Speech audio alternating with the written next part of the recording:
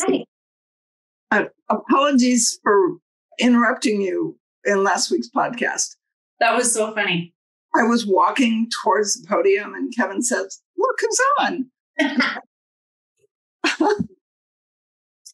And you have come on at such a funny time. Like Rob was just explaining something about being a couple steps ahead or something. And you're like, of course you are. You just kind of were there and then you were gone.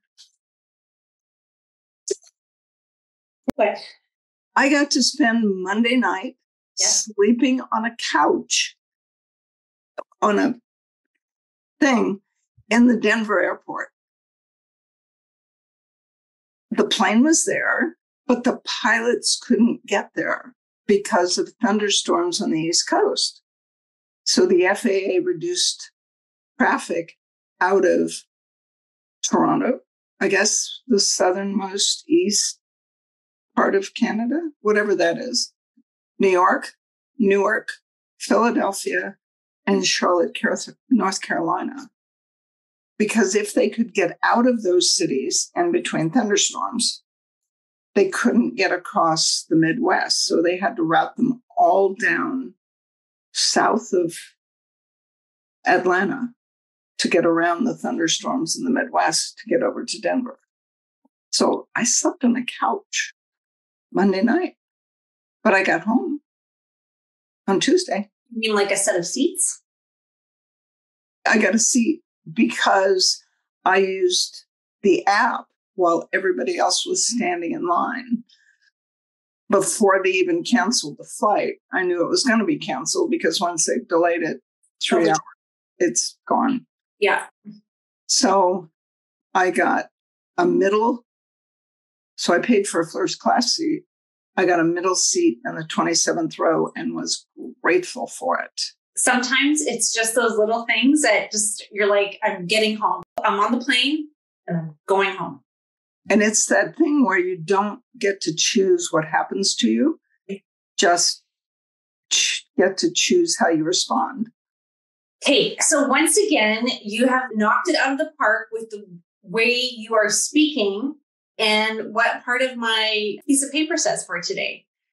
And people don't understand that we really don't plan these podcasts out together. Like I have a running tally of things that I want to pick up that we never finished from the last one. And then things that I want to talk about.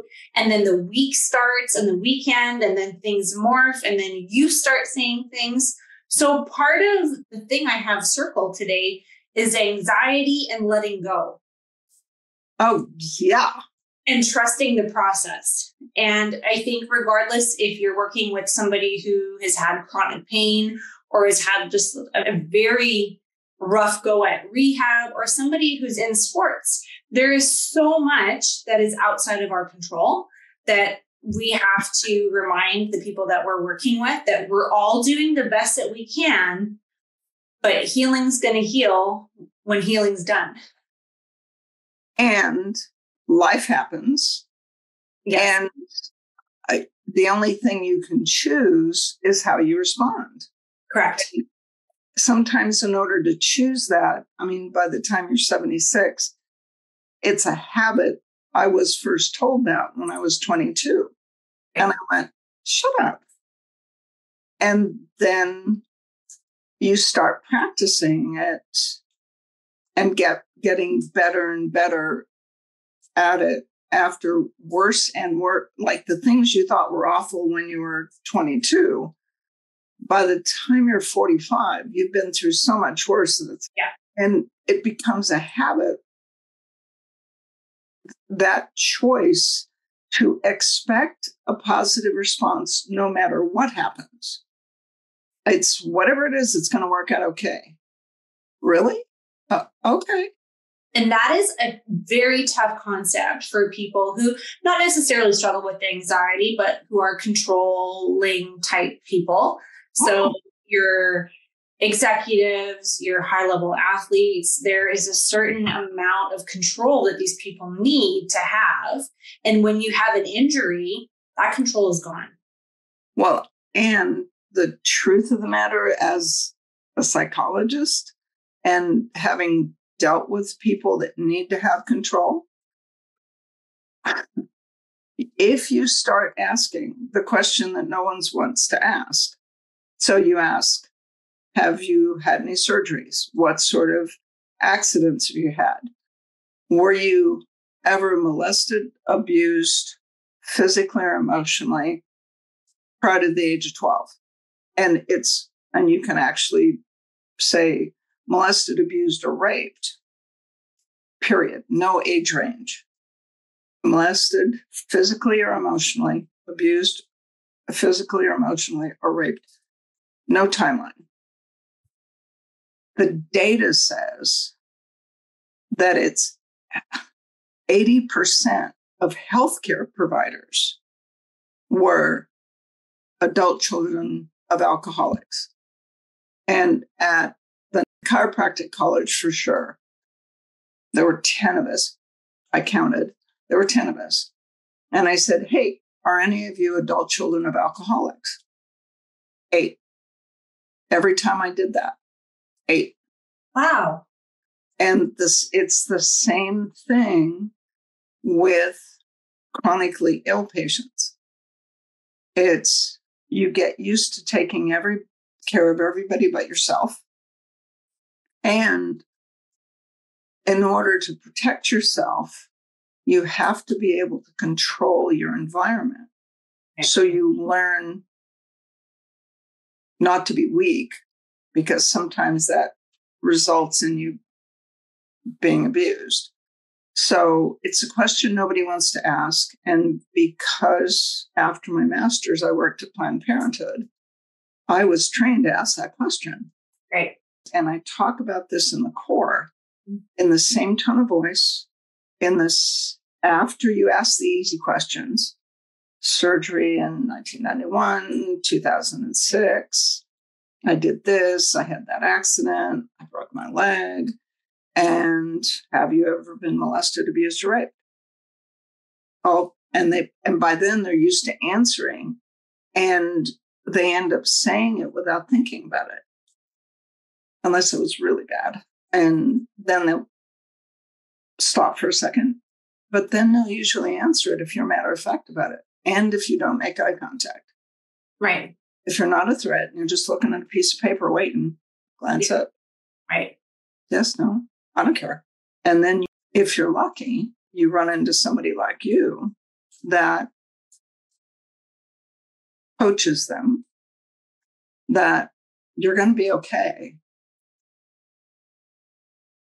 And that you help them make that transition that says, you don't get to control this. And that's a new concept for someone that has always controlled everything in order to save their life. That's right. And there's been a lot of there's been a lot of patients that I've seen throughout the years who want this definite timeline. How many treatments is this going to take? I don't know. I heard you say two treatments a week for 4 to 6 weeks. Ideally, we'll see a good dent in your symptoms during that time frame. But I always say to people, anybody that promises you a definite timeline, you need to turn around and walk the other way, because science and technology doesn't work like that. We're given time frames in textbooks that were written 60 years ago based on a multitude of factors, right? Like everybody is unique. So the patients that are listening, you bring your own set of frequencies to a clinician. And no pun intended. You are at a completely different molecular state than you were yesterday. And your own set of background. And my answer is, it depends on where we're starting from. Totally. Absolutely. If you've had 3 failed back surgeries, the timeline is completely different than if you've had no back surgeries and 2 car accidents. Like, we had patients walk in for the after the class demos. One of them had a history, the history that makes the hair on the back of your skin. Yeah. So the number of experimental surgeries that were done, they had trigeminal neuralgia, 4 years long. I couldn't make a dent on it.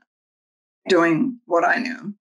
And then that was Thursday, Friday, Saturday, and Sundays, Friday and Saturday, Subotel and Pat treated him while I was dealing with the other two. And the other two came in with histories that were scary. Lyme since I was 4, and then this, and then that, and then cranial cervical instability that was diagnosed with one of those that's a good face, video C-spine things. And he was an upper cervical chiropractor, so she was convinced he was correct. And it's like, and her set of symptoms, I see real craniocervical instability, and her set of symptoms didn't match that. And then she had mold, and there's certain symptoms you associate with mold. And then we get down to the end, and what isn't in the history. So if you had mold when you were 4, did you play any sports? Oh, yeah, I played soccer. Really? No, the next question was, when did you stop playing soccer? Oh, when things got really bad when I was 16. Did you play soccer just at school? No, I played every day, league soccer and school soccer. And then when I got to middle school, I was on class teams and school teams.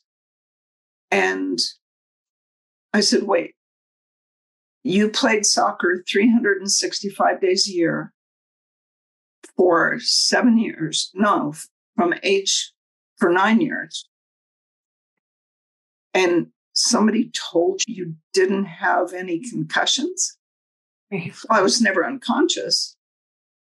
You understand that virtually every symptom, including if your neck is unstable, he has to prove it with proper x-rays. So he has to demonstrate instability with a medical x-ray that confirms at least some instability. Because I've got a couple things I need to interrupt with this whole story, but and maybe you can explain this. How can you determine instability based on range of motion? And an x-ray, x-ray I can understand, but like video range of motion, I don't understand how you can determine. Well, they videotape the C-spine through the jaw, not with an APOM. Okay. And they look at, it's a fluoroscope, so it's in 3 dimensions. Okay. You can see C1. Oh, yeah. But the ones I have seen that said they demonstrated instability, and the patient proudly showed me their video. Yeah. How do they make a diagnosis? Maybe I'm just not trained, but. Yeah, I have no idea about any of this. I just don't understand how. And they believe in them. They buy the fluoroscopy equipment, I think, or somebody has it. Yeah. And the ones I've seen, I had 4 years of radiology, and I've seen a lot of upper cervical instability on medical x-rays. Yeah.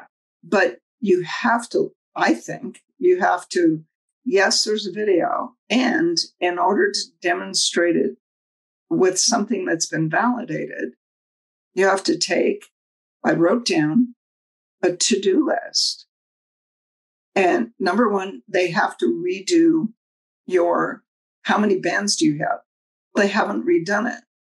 She's spent a lot of money with a practitioner that treated her with glutathione, which is meant to release mold from the tissues, but she wasn't given any binders. So there was that. But when he did the video, he didn't back it up with a standard medical series that at least looks at the stability side to side. Right. With an APOM side bending. That's a standard medical view. And flexion extension, if you're going to say C1 is unstable, you have to make sure the transverse ligament is stable, because that's like a thing. Yeah. So I believe it, but I don't know. So anyway, so that was the first one. The second, and she had COVID, and that's easy. But that was the other thing. The second one that I did after the first one, her major complaint was COVID vaccine reaction, COVID vaccine 2, which created basically a TIA, COVID again, which made the TIA come back. And so she had parosmia. So she had the vaccine and symptoms, and then had COVID, and then had symptoms, and had COVID again. And then vaccine number 2. Okay. In the 2 series. Yeah. And then COVID after that. Gotcha. COVID vaccine, COVID. And the most bothersome complaint was the TIA and osmia. So the only thing she could smell was smoke.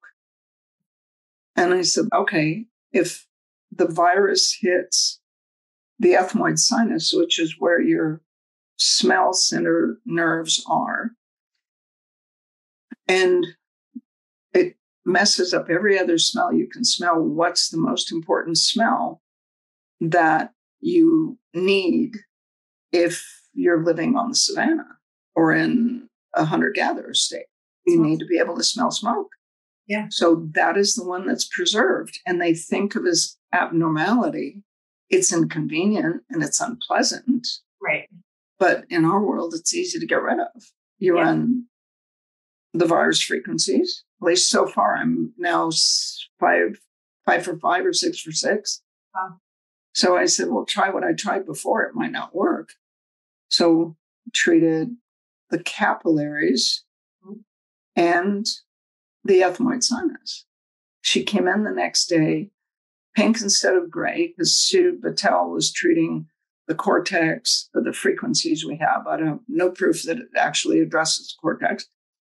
Frequencies for the cortex, the sensory cortex, the vagus, the kidney, because her blood pressure went crazy after the second vaccine. And the kidney is patients who came in with COVID back in the beginning were coming in kidney failure with elevated liver enzymes. And we paid attention to the lung symptoms because we had ventilators, right?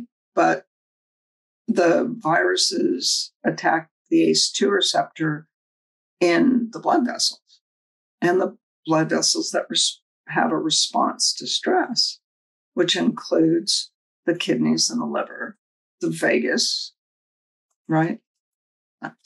Anyway, so the next night, Saturday night, she comes in without a mess, pink instead of gray, with normal sense of smell, or at least not smelling smoke.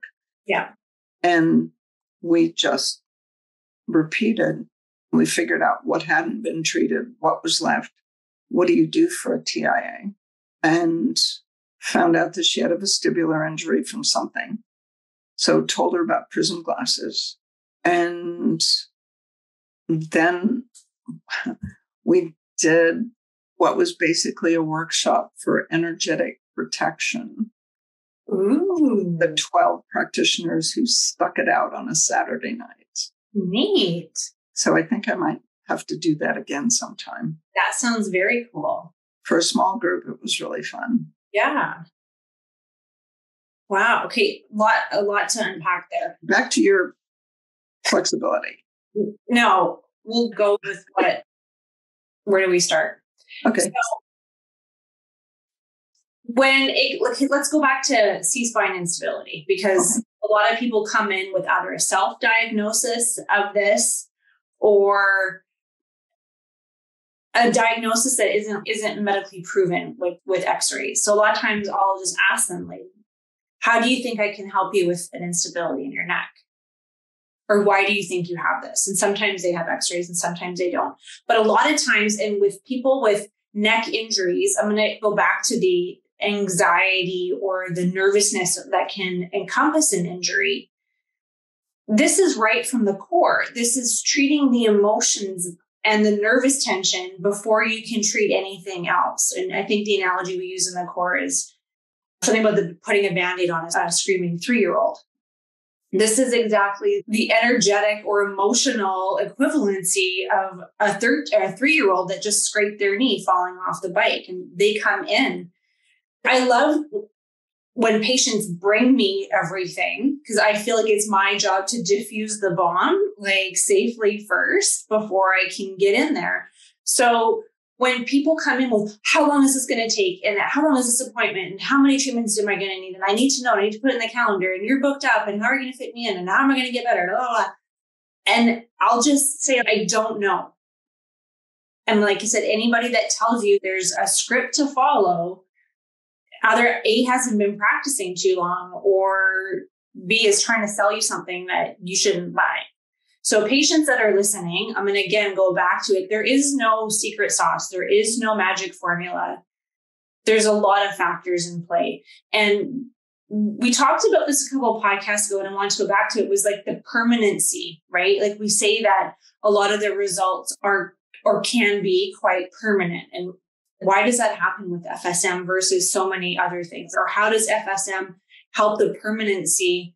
We have theories, right, with self-signaling. And I always use the word with the thixotropic changes with the fascia, right? That's the smush that is everything. So with that is like that stable state, the steady state, the baseline that a patient brings to us. And I don't think we talk about the emotional stability as much as we talk about diet and sleep and dietary changes. It's all. Well, and we were lucky in this class. So in the circle exercise, we have one of the practitioners who, when I ran 970 and 200, I think is what I run in the circle. Yeah. After we run 40 and 116. Yeah. I ran 970 and 200, and she started tearing. And I ran 40 and 562, and she started tearing. And so when we got back from lunch, I said, and quietly away from the group with the mic off, asked her, do you have a history of abuse at all? And she went, I have a bunch. Anyway, she told me the story. Yeah. And I said, okay. So I had the custom care from the clinic and the magnetic converter. I said, put these on your lap. And we ran concussion in Vegas. And at the end of that 47 minutes, her face was completely different. And then she ran it the next day. And then she ran it again. And we ran TH because her history did make the hair on your neck stand up. Yeah. And then by Sunday, she was a completely different person. Like all the fragility was different. The strength, who she was there. And concussion in Vegas is part of the stable state.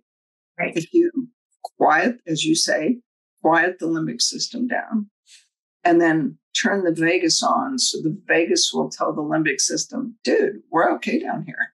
It's fine. Yeah. And then the limbic system says, it is not. And then you run it again. No, really, it's okay. So to me, emotions and the emotional component aren't the 970s. They're concussion in Vegas. Yeah. And then if it's really difficult, you can run TH, which also has all the emotional. So it's TH plus emotional relax and balance. That's all one program. And you just run that. And usually I don't even tell them about it. And that's, again, going back to why it's helpful to run multiple machines, is you don't really need to break down all these components. I'm going to treat your limbic system, or it needs to be treated. No, this is going to help you relax so I can get at the tissue more comfortably. That's pretty much all the information anybody really needs to hear. And that's digestible for everybody involved. And you're reporting your clinical experience, which is valid. Totally. I'm a clinician sharing my clinical experience with other clinicians. Exactly.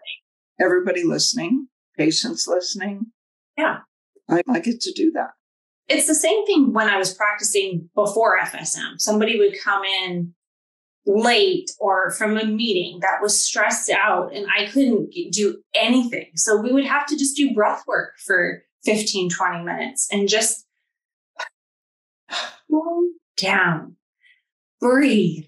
Let's try to rest and digest your lunch. Like, just bringing everything right down. And it's funny, I want to talk about the rest and digest. I'll have so many patients who you start working with them, especially I always treat the abdomen before I treat the back because you need to relax everything in the front.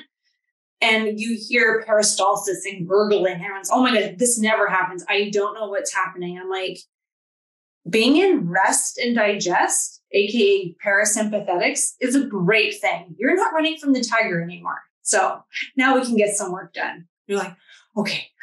Yeah. Outstanding. I love that. Yeah. I had my first frozen shoulder absolute failure where I'm at a complete loss. And it's because I'm so cocky with frozen shoulders. So thank you, universe, for teaching me the lesson that there are some that are just normally stubborn than others. So I'm sorry. And you're welcome. Yeah. So I don't know, like sometimes you just have to have that, okay, this is beyond me and my hands and my exercises and all the things I could possibly throw at it. And I don't know what this person's going to need, but I'm sending her to a very capable orthopedic surgeon colleague of mine who's fantastic. And for a surgeon, doesn't actually love operating on people, loves to try everything else first. I will let everybody know if there is something, because there has to be something that I missed. I really do feel strongly about that. But being one of the people that has failed at more frozen shoulders than probably anybody in our group, I'm right there with you. It's the important thing to know is when to refer them out. So now my first choice is send them to you. And if you can't fix them, find an orthopedic surgeon that is good. Yeah. And go with that.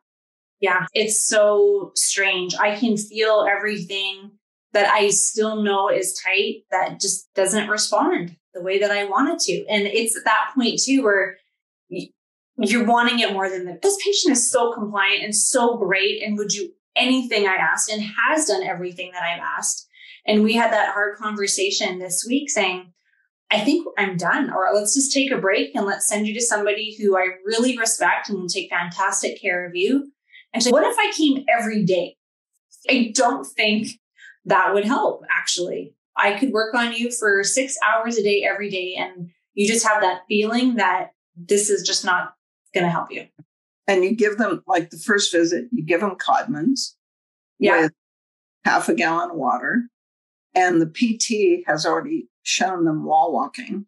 Yeah. And people with frozen shoulder, they need to know it's going to hurt. Yeah. And it's going to take 6 months.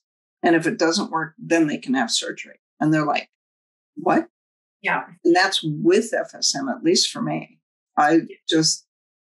Frozen shoulder sucks. It does. And the prevalence I'm seeing of bilateral frozen shoulder is increasing.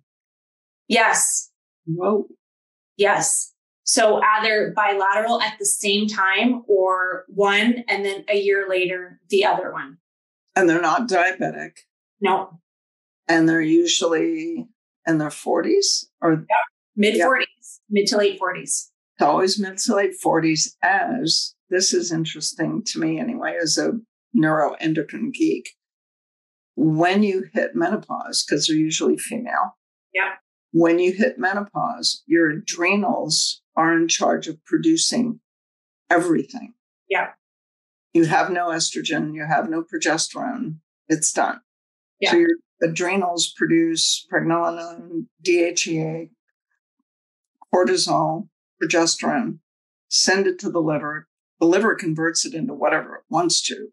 Right. But if your adrenals are stressed, so if you look at like a salivary cortisol, see what their cortisol secretion is, but then their liver and vagus turns it into whatever it wants. And that may or may not be cortisol or anything that's anti-inflammatory. If they can't if they had a history of miscarriages, endometriosis, horrible periods, the chemistry in my head says they can't phosphorylate B6. Or if they had terrible nausea in the first trimester, they can't phosphorylate B6. That's mileage and a bunch of Jeff Bland from 20 years ago. And then the adrenals can't produce enough cortisol to keep the inflammation down. Then something happens that jacks up their inflammation, turns off their vagus. Yeah. 3 to 4 months prior to the onset of the inflammatory stage. So what happens is they ignore the inflammatory stage when the thing still moves, but it hurts. Yes. And then because they don't use it, because it hurts, it freezes. That's right. And once it's frozen, you've got a little fold at the bottom of the joint capsule. They get inflamed, and that pleat fuses together. Yeah. At which point you've got the whole joint where the humeral head can't go down or glide down because the pocket isn't there. It's glued shut. Yeah. So we can try separating it, but the wall walking exercises involve tearing the sucker. Yeah. And it hurts like crazy because as the bottom sticks and as the humeral head won't go down, you're smashing the supraspinatus tendon and bursa. Yep. Ow. Yeah. But then going back to what started it, so it could be the first thing we do is concussion in vagus. Yeah. Over and over again until the vagus turns down the inflammation. But then you still have the pleat that's stuck together with super glue. Totally. And so what the surgeon does is, if he's smart and the patient is lucky, he'll go in and slice open, put steroids in that pocket. But then the ones I know get obsessed with it. The acromion, like the acromion was the point. Yeah. And the partial thickness tear in the supraspinatus that happened because the humeral head wouldn't go down and it got squished. So they go in and repair the supraspinatus tendon, cut off the acromion, which makes it bleed and glues the shoulder together inside. So you have to find a surgeon where the patient will say, no, you don't get to cut off my acromion. I don't care what you say. We can do that later. I'll let you do it next year if you really want to, and if this doesn't get better. And I have also seen patients that were just getting cortisone to help with the pain as it's either in that inflammatory state or the thawing state where the pain, because you've got the freezing and then the frozen and then the thawing. So right. In that frozen middle point, there typically isn't a ton of pain. It's just stuck, right? So this one patient has a lot of pain. I think if the pain wasn't there, I could do it. So sometimes getting these injections, whether it's a combination of cortisone and something else with biogenics that can help heal the area, that gets them over the hump. But you have to have a compliant patient that's going to do all the exercises and still come in for all the therapy to manipulate the tissue that's completely adhered and glued together. Steroids and lidocaine because the pain nerves sprout. But Codman's exercises are so hard to demonstrate and they're so old school. Yeah. And they just stretch the capsule.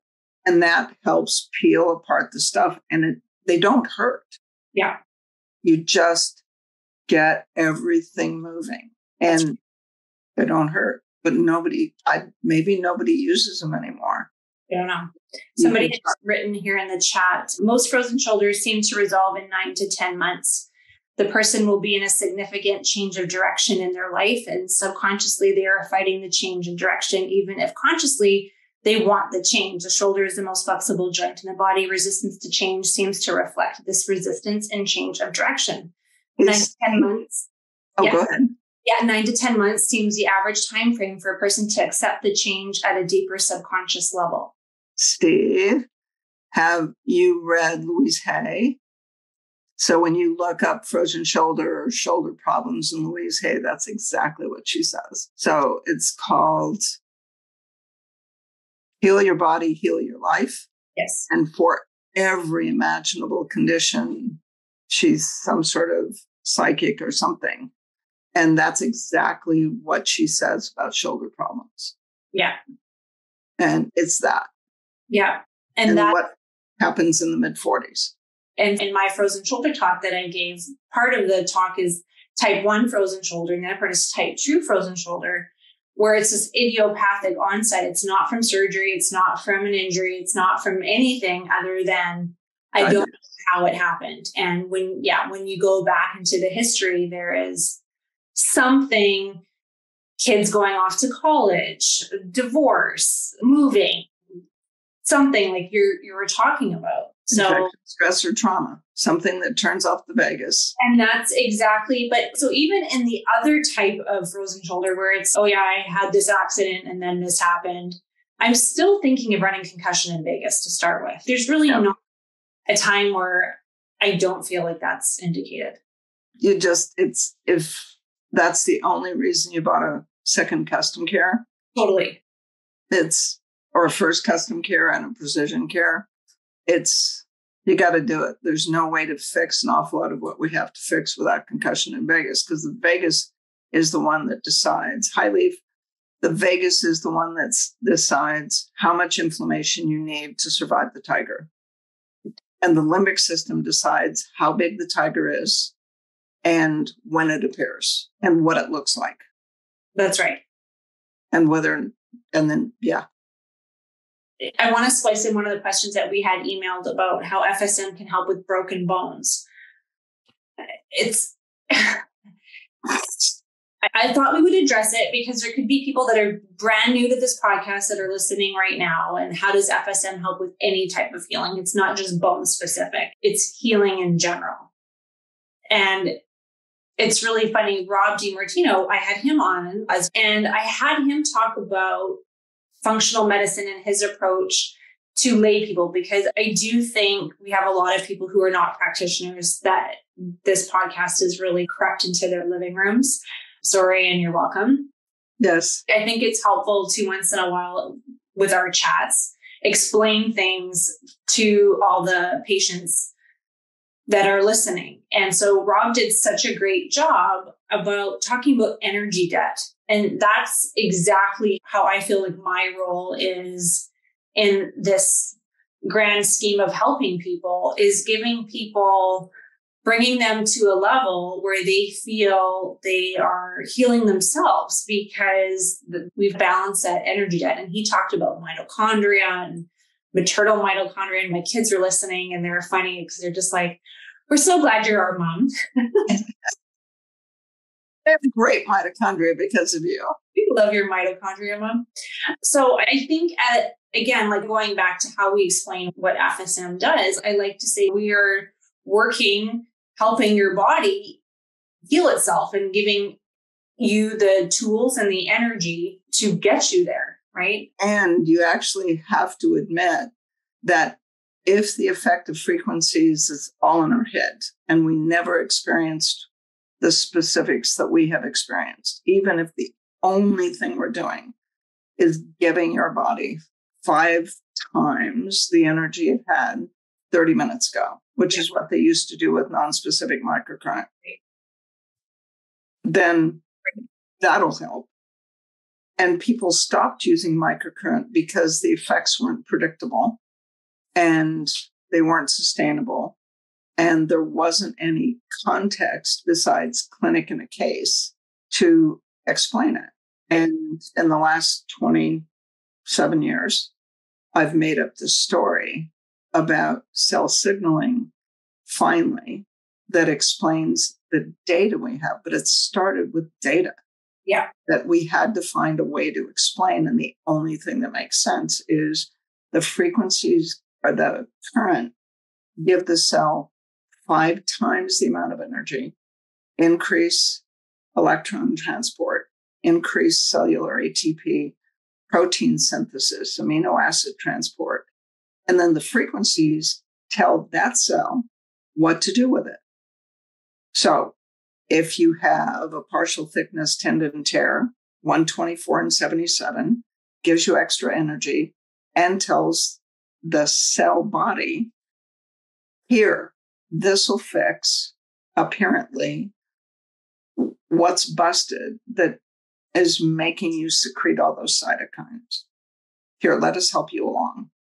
And no, it's not a one visit fix, but if they're smart and they don't break it again, yeah, and you fix why it was broken in the first place, then it'll heal much faster because the frequencies tell it what to do. How do you know that?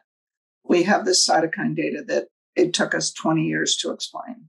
And then there's this data. And then there's that data about a completely different condition and a completely different situation. So how is it going to help broken bones? I got no data except for Terrell Owens. I get to talk about him. Yeah. Open spiral fracture that healed in 6 weeks. That's not possible. Yeah. Other fractures, you get them 2 weeks later. It's going to reduce the pain, but it's not going to increase the healing at all. Oh, that's so funny. One more chat, and then I've got another thing to move on to. Oh, going back to the frozen shoulder. Let's talk about this. I'm speaking from personal experience with myself and my wife. She's had it in one shoulder for 9 months, and then it moved to the other shoulder. The first shoulder resolved as if it wasn't there. 1 year, she is pegging clothes on the clothesline with one arm. The next year, it was with the other arm. I've learned not to treat frozen shoulder as I rarely make a difference. And usually 12 months later, it resolved itself. They had physio, acupuncture, treatment, etc. Shift in deeper consciousness, and which seems difficult to speed up, resolves the manifestation of resistance to change. Dave, I encourage you to go read Louise Hay, Heal Your Body, Heal Your Life. And you'll find exactly that in certain patients. Some people, it's mechanical. They have diabetes. They've used steroids for asthma. They get avascular necrosis because they used steroids for asthma. There's so many causes. And the people that are committed to an emotional component to everything as the cause are wrong. Yeah. I hate to say it, but no, it's not always emotional. Sometimes it is, and you have to figure that out. Yeah. And if it is, and you get lucky the first 2 times you treat people, and it's the emotional component, then you get lucky and you become committed to that being the only component. And for a seminar, one of the things, my job is to take your mind and pry it away from your commitment to that one thing that worked on that 1 or 6 patients and introduce you to the patients where that wasn't the problem and it was something simple like 40 and 396 and nerve pain. Derek says emotional component, yes, correlation between the beginning of some type of trauma, majority of time an emotional trauma of some kind that is manifested into a physical issue. That's right. And Derek, what turns off the vagus nerve? Infection, stress, and trauma. Yes. And it doesn't matter if it's emotional trauma, physical trauma, imagined stress, or real stress. Yes. Turns off the vagus. That turns up inflammation. That turns up your worry about it, how much it scares you. Yes. That compounds the problem. So you treat concussion in vagus and you feed them phosphatidylcholine. And that increases acetylcholine. Give them some GABA to help the midbrain quiet down, reduced glutamate. And then the physical component is easier because the frequencies work on the emotional component from where they actually start, which is the limbic system and the vagus. And that's, if you can treat them all at the same time, then they're a wizard. You're a wizard. Yeah. They leave stoned. Yeah. They have the same injury, but they don't care about it the same way. And it makes the physical work so much easier. And the number of times in that seminar when I said, I'm sorry, and you're welcome, I gave you credit every single time. There was at least, I don't know, 5 or 6 times. I'm sorry. The look on their face was, oh my God. And I went, yeah, I'm sorry. And you're welcome. It's just such a true statement. And again, not to go crazy with the frozen shoulder talk today, but like your intent, like my intent as a practitioner is never to say I'm going to cure your frozen shoulder. Oh, my job. So it's not to say to somebody, oh, it typically lasts 9 to 10 months and you're stuck with it and there's nothing I can do. I get it. It's to help the symptoms of the frozen shoulder. So whether it is to give them tools to self-massage, self-mobilize, relax, any of those tools. So like you're never, I hope nobody's ever selling them on the fact like I'm going to fix your frozen shoulder in one treatment. That's never going to happen. But it has never happened where I haven't made a dent in it. Oh yeah. No, I've failed so many times I stopped counting.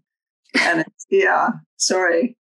Because I can usually do something to at least buy them a week of reduction or mobility. Yeah. But whatever. There's another question that I want to make sure we get to. Louise writes, unrelated to frozen shoulder, son had a cone beam scan done, outstanding holistic periodontist, massive sinus infection by one of his wisdom teeth. Heart relationship. Last year, he had myocarditis post getting COVID, 1 month after getting Pfizer booster. So this Friday, he will have 2 wisdom teeth removed, ozone cleaning, PRP under anesthesia at my son's. Yes. What frequencies do you recommend to help minimize swelling? He's fine to go back next week on Wednesday. In the Custom Care Mode Bank, there's a whole series on, it's called bony oral surgery, I think. There is something like that. Should be, I should have started it with post-op, but you'll find it under bony oral surgery. And it's why I could have 9 jaw surgeries with no swelling and no bruising. Amazing. Yeah. And you run it, they put the sticky pads on your zygomatic arch and on your clavicles, and you run the frequency to stop bleeding literally when you get in the chair. Yeah. Not when you get in the chair, but as you get out of the chair before you wake up from the anesthesia. And during the surgery, you put magnetic converter on or sticky pads on his stomach. And Mary Ellen developed a surgical systemic to be run during the surgery that supports the adrenals, supports detoxification of the anesthetic. So when you wake up, you don't feel like you've been run over by a truck for 2 days. And yeah, I can't give the number of the protocol. It's going to be up in the 300s someplace, but the number doesn't. If you type in the word bony oral surgery or oral surgery, something will come up. Yeah. Yeah, it's not that hard, but and what you should add are the virus frequencies in the vagus and virus frequencies in the sinuses and maybe the heart.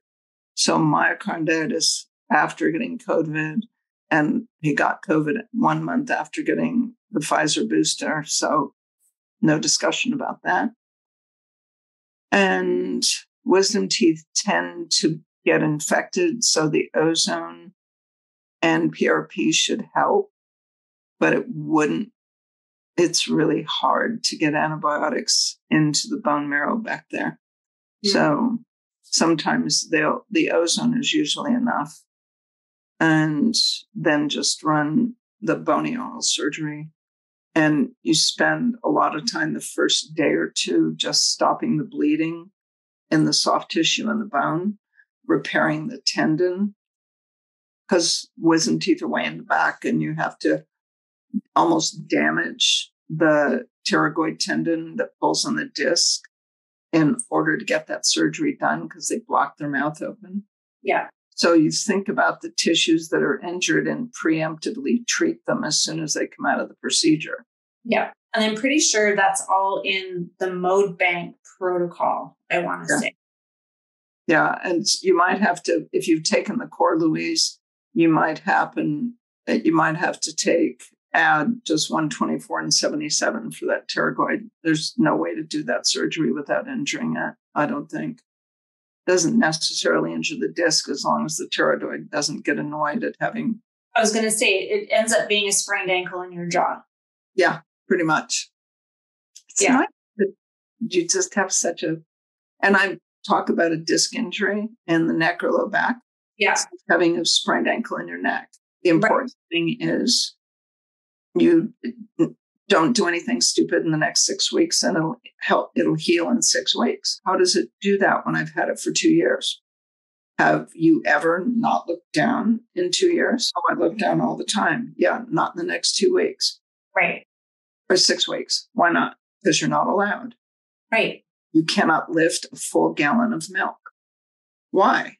You're not allowed. Yeah. You use 2 hands, keeps your elbow at your side, lift it out of the fridge, or you have your 14-year-old son or your husband do it. I can't wait that long. Then bust your disc again, and we'll start over next week. Oh, you get to choose what's more important, the gallon of milk or your neck. And you put it into that perspective, and it's, nothing stupid in the next 6 weeks. It's such a fine line between, and we talked about this a couple of podcasts ago as well, of like giving patients the power back. And again, it goes full circle to what we started with was anxiety, and I need to have this formula, and I need to have this plan, and I need to know. Yeah, you are not powerless. But there is some that you need to just relax and let go of.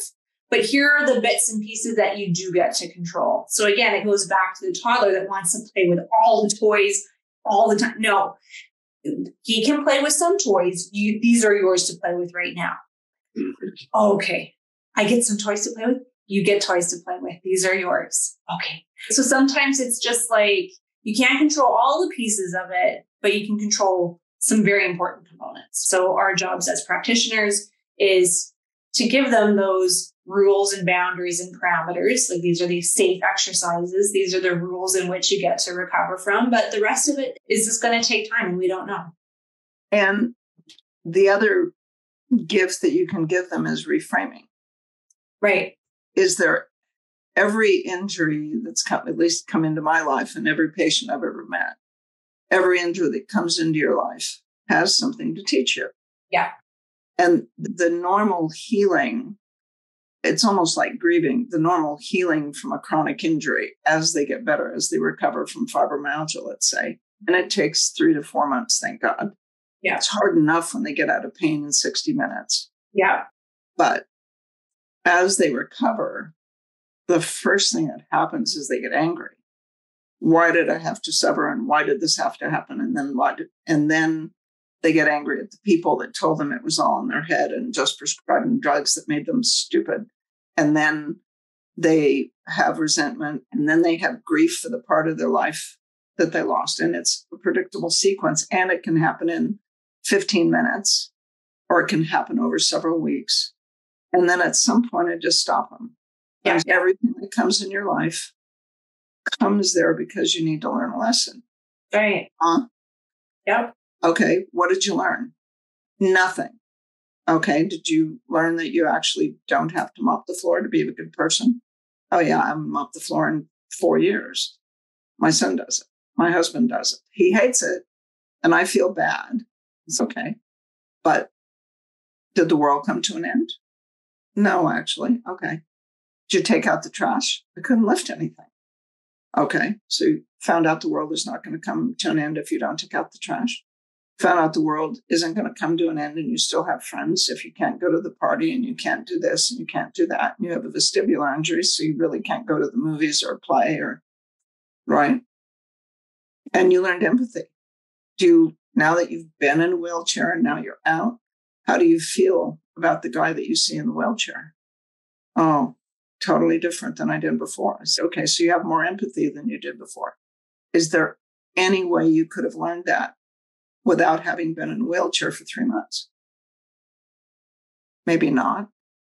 Okay, so you learned a lot of really valuable things now that you finished the learning part. You get to keep the wisdom. And we just got rid of the condition. So you can, and actually, once you reframe it, the anger just disappears. You don't have to. Yeah. I've already used the frequencies, so the pressure's out of it. But reframing is just what you learn. Yeah. Well, I can live my life without raising my shoulder. Okay. And that pain is something you have to live with and work through. Okay. Yeah. And yeah, sometimes you have to have your hip replaced. Yeah. Caught it too late. Should have been replaced 2 years ago. Look at the x-ray. I can't help you. Yeah. There's no cartilage and you have cysts in the femoral head. It's done. Yeah. 5 years ago? Maybe. So it's those conversations. But you can get the surgery, and I can't wait to help you after for all your post-op care. Oh, here's a custom care. Yeah. And it's a deal breaker. You find yourself an orthopedic surgeon that will let you use a custom care and a magnetic converter in the hospital within 4 hours of the time of the surgery. And if he says no, you go find another surgeon that isn't a jackass. Yeah. that is a nice guy. Yes. Yeah, it won't hurt you. And then you can tell them it's a TENS unit. There's data that says if you use a TENS unit after surgery, it improves outcomes. That's data. You're protected. Yeah. You give them that information, they go talk to the surgeon, and it's not that hard to find one that'll let you. Right. Once you give them the studies. We are out of time, but let's get to some. No. Yes. Sorry. So Robert wrote something about stress incontinence after 2 difficult births, referring to PT specializing in pelvic floor. Any FSM suggestions? 124 and 77. Yeah, it's torn and broken connective tissues. And 124, 142, and the fascia and the connective tissue, and that pelvic floor is 124. Yeah. 124 and then 81. Yeah. But fixing the torn and broken in the fascia, torn and broken in the connective tissue, and actually do pelvic floor exercises with 81 running. Yeah. And there's some other more intimate things you can do that I can't describe on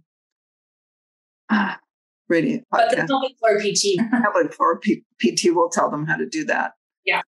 Perfect. You're welcome, Leif. Glad you enjoy it. I don't have music running in my treatment room because it's too distracting and I'm 280. I do have music and I change it with each patient. So sometimes it's like acoustic guitar because I have some patients that really like the music, especially when I'm doing movement. Certain beats and rhythms help coordinate movement and balance. So I change it on a case-by-case basis. Oh, that's better. Yeah, mine's always silent. I want the patient actually in their body.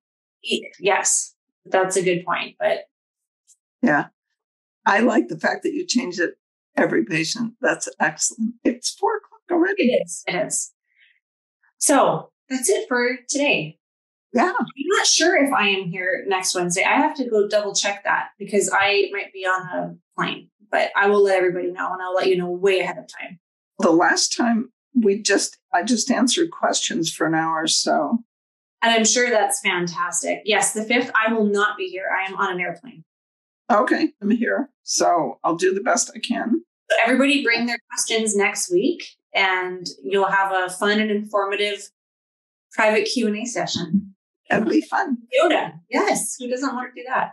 And then I'm gone the week after that. I don't know. Anyway, and the new website is launched and it is fantastic. So there are practitioners listening. The Find a Practitioner section of the website is improved and will just make sure that your listing has all of the courses you've taken, all the correct practitioner information. How many hits a year does it have? Say 50,000. About 50. Vaguely, I remember 80, but let's say 50,000 a year.